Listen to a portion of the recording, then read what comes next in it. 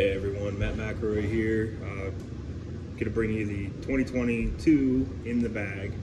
Never done one of these before, but basically just wanted to put out what I'm taking into this year, kind of change things up a little bit. Took out a lot of my high-speed drivers, just really because my arm's not that strong and is not that fast, and I don't really need them. So here's what I'm taking into 2022 season, starting with my putting putters. I use the classic blends, Wardens. I really started using the Wardens a bit last year. Really like the lack of bead. It kind of, it gets rid of that that hyzer finish a little bit more. Able to get these little straighter. The classic blend just feels really good. Has a little give, pretty soft. So when if you do miss, it doesn't roll away on you. Moving on into the throwing putters, I carry 3 with me. I'm working on my forehand. So right now I do use mainly a right-hand backhand, and for that, so for my, if I do have to have a little bit of a turnover approach, I use my Deputy.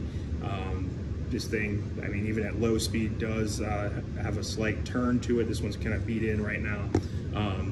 Great for anything under 150 feet. Nice soft landing here, doesn't really get too much ground action. It's one of my favorite approach shots. For my kind of more straight or more stable neutral putters, I use the Moonshine Warden. I really like, again, the Warden just even for throwing. This thing dead straight, maybe a slight turn, but pretty much if you have a straight shot that within 200 feet, this guy's coming out. Lastly, I think everybody that follows Trilogy or uses Trilogy has one of these in their bags. This is my VIP-X Harp.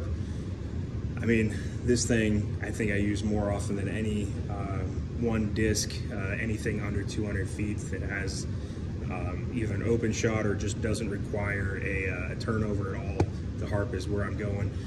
This plastic's a little firmer. It does get quite a bit of ground action on it, so really, if it's a pretty short green you're working with, sometimes it will, switch to either one of the other putters or even my putting putter. But basically, for the vast majority of cases, the Harp's the way to go. So that's it for the throwing putters. Let's go into my mid-ranges, and right now I've got carrying 5 mid-ranges with me because, again, lacking that forehand. I think this will change up a little bit once I get more adept with the forehand, but my go-to understable mid-range is the Fuse. Great for hyzer flips, does go perfectly straight if you hyzer flip this up, or if you throw it on flat, which is my normal release, this thing turns over. Actually a pretty delayed turn, so it's really great for all those left to right dog legs. Next up, the old standby, the Emac Truth, just a straight shooter. I carry pretty much most of my discs are being either the Opto or the Lucid plastic, VIP plastic. I just like the way it feels better, and even in the rain it doesn't seem to lose its grip quite as much. But the Emac Truth, just a perfect straight shooter. The one I'm trying out now, new to the bag, is the Emac Truth Fuzion-X Emac Truth, and it's definitely more firm. It definitely is a little more stable. I'm trying to really piece together this and the Verdict, which is up next here. Both very similar flights. It's really, I'm kind of figuring out which one I like better. They're really just very similar all over. But we're gonna give this one a go this year. And again, what it's fighting against, or what I'm trying to figure out the best for me, is that versus the Verdict. This is my Lucid X Chameleon Verdict. I mean, these guys, it's just such a great disc. It goes incredibly reliable fade. Really, I mean, it's a late fade, very straight for the most part. I mean, really can't really go wrong with this disc. I'm just really having trouble getting rid of it out of the bag, so even if I do find that Emac Truth, I may just keep this around because it's a little more my go-to. And then lastly, just to round it out for those really, is my Justice. This is just really for those big hooks that I need, or spike hyzers, or if there's just a really big turn that or really big, turn around the trees that I need. I have one in my home course. We have one hole in particular where there's a pretty big turn right, you know, like 50 feet off of the tee pad. So this guy does get a lot of play. So we'll see how this goes. You know, I'm trying again to limit some of the molds, but right now I'm, you know, still in the fine tuning here. And that brings me into my drivers. I have all fairway drivers, 7 through 9 speeds. And again, a lot of overlap here. We're trying to cut it down, but we'll see how things go. So we'll start with the understable and with my 7 speeds here. But so first one is the Underworld. I really just incredibly understable disc. This turns into a roller pretty quickly, or really good for hyzer flip, but then it's going to fade. I mean, I'm sorry, it's going to turn right. Typically a late turn. Again, since I don't have this forehand, it does help a lot on those long straight shots with a turn to the right at the end. Next, one of the newer ones. This came in the last Royal box, the Maul. It's a little more stable than the Underworld, but it's pretty understable. It's a really good, if you on a hyzer flip, pretty good straight shooter. Just trying to figure out, you know, where this is going to go, but I just really liked the feel of it, and I put it in the bag just to kind of see. We're going to do a little more field work, kind of decide if I want to keep that in or switch it up, because right now the big thing it's overlapping with is this river in particular. I do carry 2 rivers. I actually just got the new Glimmer river, the World Championships fundraising river, which is going to be a little more stable. This thing has getting beaten into the point where it is, on a flat release, it is going to turn right. You can hyzer flip it for perfectly straight. So there's a lot of overlap between this and the Maul currently. But as I do enjoy the way the river feels a little better, so we're going to see how this one keeps going. And as it keeps getting beaten, I may end up having to ditch the Maul again, but we'll see. So, and then the new river, I mean, this thing is just firmer, brand new out of the box, so haven't even thrown this one yet.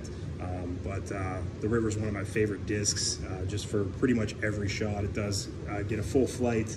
You get a little turn and then a fade, but pretty much, I mean, anything where you can go remotely straight, or you just have open air to glide through, because this thing has a ton of glide, it's going to be my go-to. Moving on, a little more into the stable category. We start with really what was it, still is one of my favorite discs. That is the Explorer. For me, for my arm speed, this thing is straight with a very reliable fade at the end. I have a couple different Explorers that I'm going through. I just got the Ricky Explorer as well. We're going to see if that has any more, you know, added stability, just because it's the Opto-X, I think is what they call it. So we'll see about that. But right now, Explorer's never been out of my bag. It's one of my go-to drivers for really any shot. Kind of a little bit of overlap here. I have 2 evaders. One is the Air and one is the standard Lucid plastic. You know, the evader, it has a little more fade at the end, a little more stable, overstable than the Explorers. I ended up this past tournament, this past weekend I was in a tournament, ended up using these guys more often than not, just because there was a little more wind that the Explorer started to turn on me. So these guys are staying in the bag, just because it does give a little more stability in those high wind areas. Next, moving up into more drivers. For my distance driver, basically, if I really need maximum distance and I'm not getting, and it's kind of an open area, I use the Stag. It does give me a little full, you know, when I get a full flight out of it, it goes for days, you know, with a glide of 6. You know, it does have a little bit of turn, but a pretty reliable fade as well. Very hard to turn it over. So this one, you know, that is my go-to pure distance driver. You know, around here we have a lot of wooded courses, so I don't really break it out too often. I did just pick up its brother in the VIP X plastic. We're going to see how that does. It does feel really overstable. I haven't really gotten a chance to throw this one yet. So we'll see if that takes over as just the distance driver as opposed to the standard Stag. And then lastly, you can't go wrong with a Felon. This is the Ricky Orbit Felon, the Fusion plastic. I mean, this thing, I mean, I had a Fusion or a Lucid X, and that thing was just a beefcake. This is gets a little more glide for me, but still, like, I mean, it just fades. This has got a big turn. I mean, a big right to left turn on it. You know, and if there's anything, if I just need stability to get around something, or just into the wind, this guy's the one to go. So, you know, that's my bag for this year, staying below 10 level, speed of 10, just to see if, you know, I can keep working on my arm speed. That's really the biggest thing for me, is that I just haven't been, I've been kind of ego throwing and haven't gotten quite the right shot shapes that I would like. So I'm hoping, you know, to this year, I'm gonna break down some of these molds, kind of get more into, to, you know, lower the amount of molds I carry. But we got a good start here, and I'm looking forward to this year. So hope you enjoyed it. And if you are like me and you are kind of typing, you know, that kind of type of person that loves a blue, you know, I'm Team Blue all the way. So we'll see how Team Blue does this year. All right, guys, take it easy.